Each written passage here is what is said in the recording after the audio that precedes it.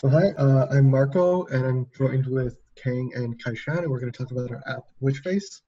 So humans are considered super recognizers when it comes to faces. This means that when a face is presented to you, it takes typically less than 50 milliseconds to recognize that face.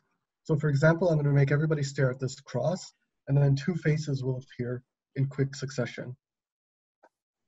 And you probably saw um, Barack Obama and Hugh Laurie. And you saw that within 50 milliseconds. Okay, so this quick capture of face information is because we process faces holistically. This means that the entire face is immediately captured by the visual system instead of building up from its individual parts through statistical features.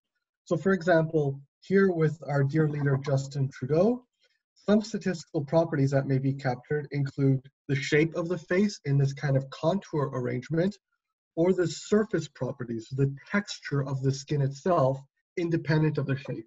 So you still recognize JT, even though I've stretched the shape to be unrecognizable. You still know that that's JT. This contrasts with other types of objects.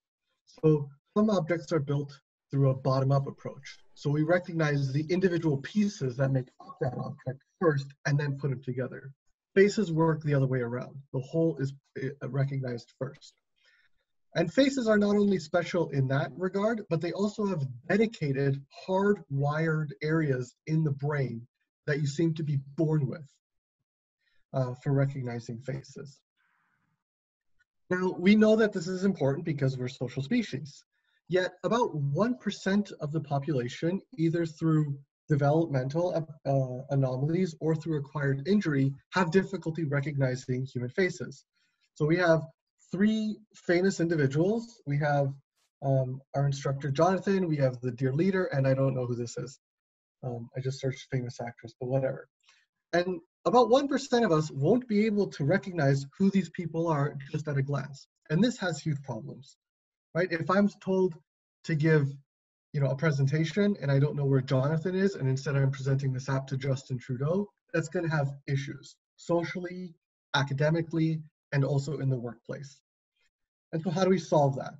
Well, we came up with an app that actually forces the visual system to recognize faces. So this is called WhichFace. We upload an image, and the image is manipulated to try to train recognition abilities.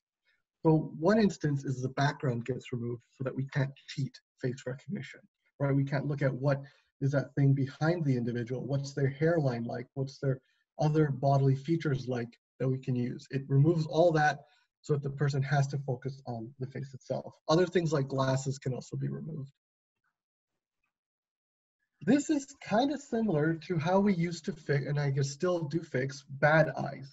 Right? Some people are born with a bad eye, and the way we fix it is we force the bad eye to work by patching the good eye. By getting rid of all the peripheral visual information, we force the visual system to focus on what it's bad at recognizing. And we know that there's probably some plausibility for this in the brain due to neuroplasticity. And this means that parts of the brain that are not wired for a specific task can be forced to process that particular task. So by using neuroplasticity, we can recruit different parts of the brain to take over face recognition. So we're going to go over our demo shortly. We're going to show how users can upload an image, can test that image, and can also look at how they do with specific images. So I'll let the demo take place now. I'm going to stop sharing my screen.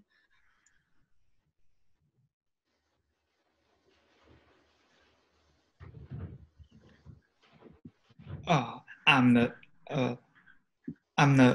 person that who can recognize faces. So today I download the WhichFace app.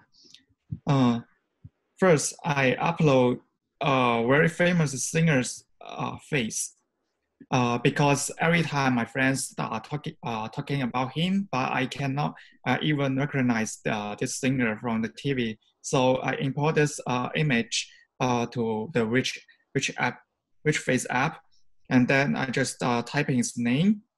And there's a checkbox asks me if I want to remove the glasses. Since this image doesn't have glasses, but anyway, I just check it and I submit this. After that, the image is upload to my WhichFace application. Then I can test myself with some images I upload. And then I just type in the name.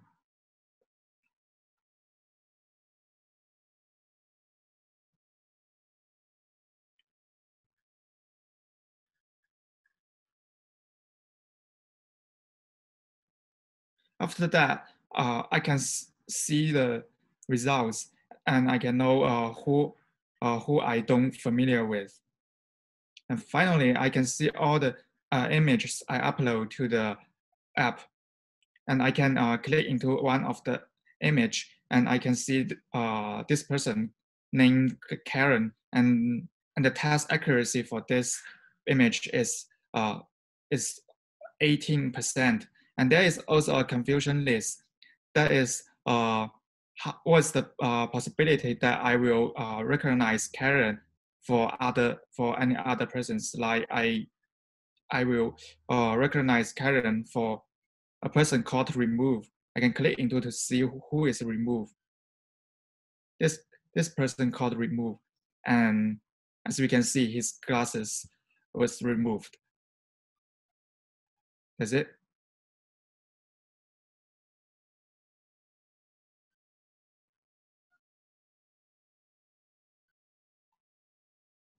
Taishan?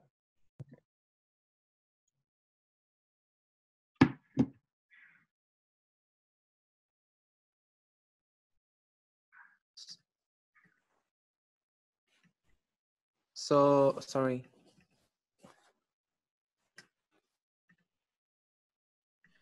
So here's the structure for our app. We have three interfaces which are upload. So on the upload, we will send the raw image to our image clip and face manipulation. We will remove the hair, the glasses of this, like all stuff in this section, and store it into the storage. And we have also the image selection model. In this image selection model, we will choose the choose the test image, half image would be choose randomly, and half would choose depends on the accuracy of the image. We will choose from lowest to the highest. And the last one is the photo gallery. You can see all the image on the photo gallery, and also you can set the confusion list and accuracy in the photo gallery. And for the future work, for the easy mode, we will do our two alternative first choice tests. So basically, we will have two name and two face on there, of two face and a name on that, and you will choose which one is that to do the choice. And we also want to implement other future for that, the auto recognizer, speech recognition, multi-face detector, and the drop-down menu. And for the cleaning.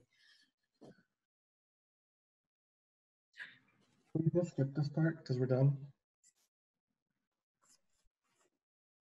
Yeah, you can keep going. Okay. Do it quickly.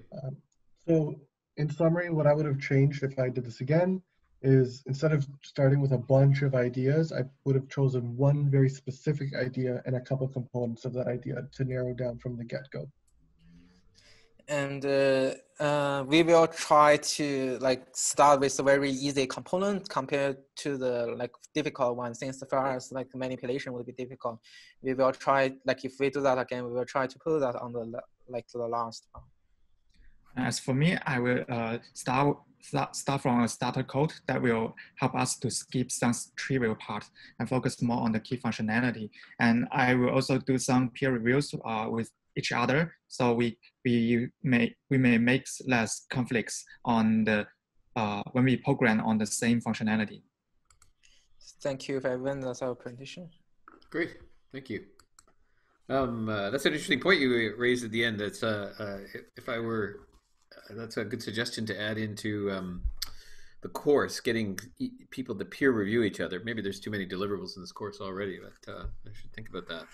I really liked the introduction you gave, Marco. It was very clear and talked about the scientific background, and it was well done. Maybe a little long, but well done. I thought you were somehow going to link it when at the end when you started talking about the non-holistic method of I guess you did link the non-holistic method of identification by talking about getting rid of the features. So that does make sense.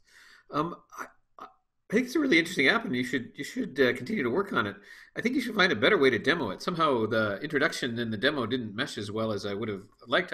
I know that you've done something very interesting, but it didn't really illuminate all the things you've done, and particularly the taking away the features like the glasses and the hair and what's involved in that. And so I would get you to rethink your demo. I don't have much to say other than that because I do like the uniqueness of this app. It's rare to see something that I've never seen before, and it's also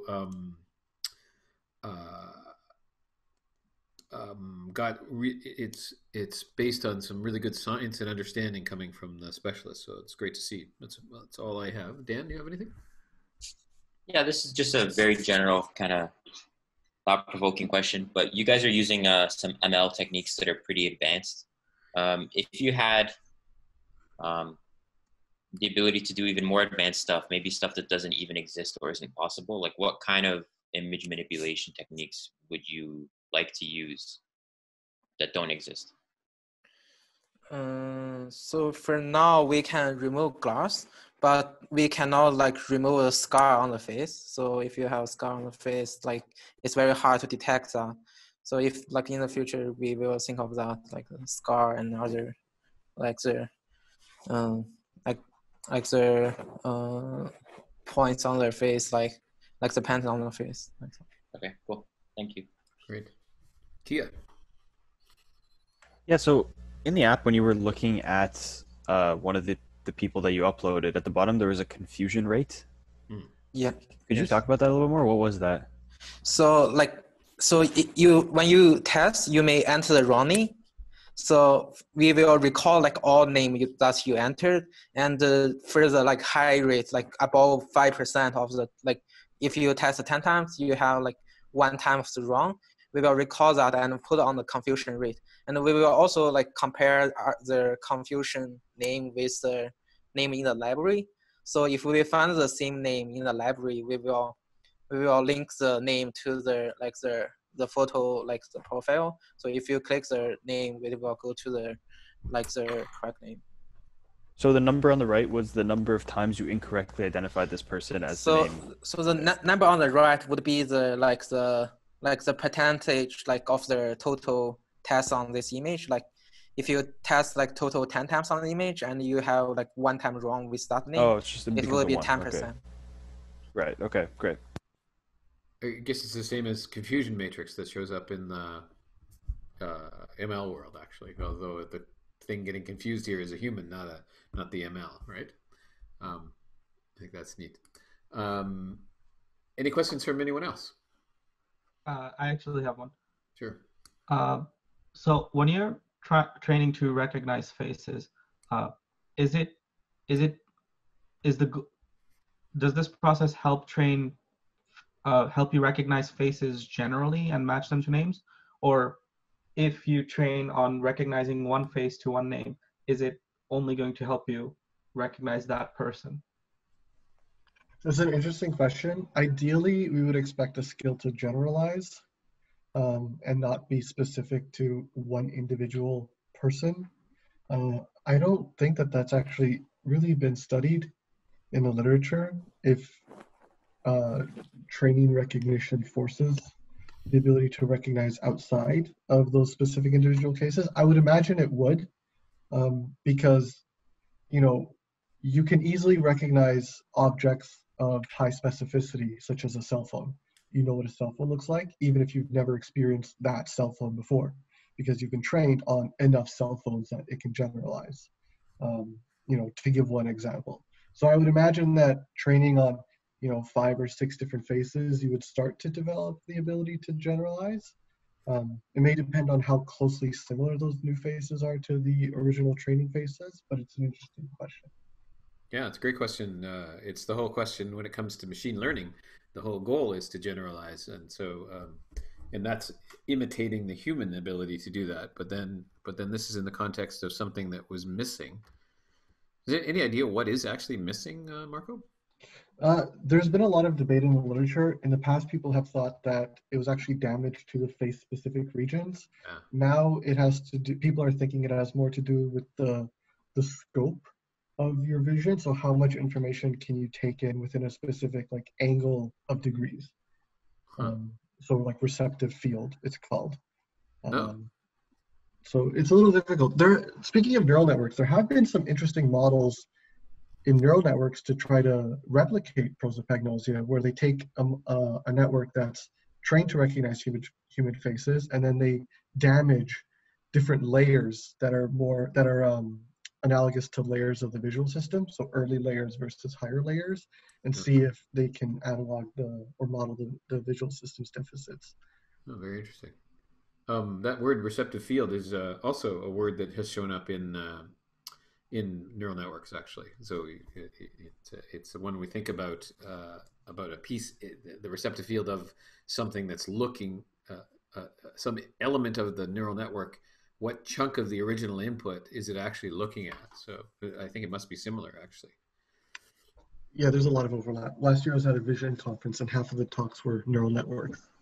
Huh, interesting. Hey, very good. Any other questions or comments from others?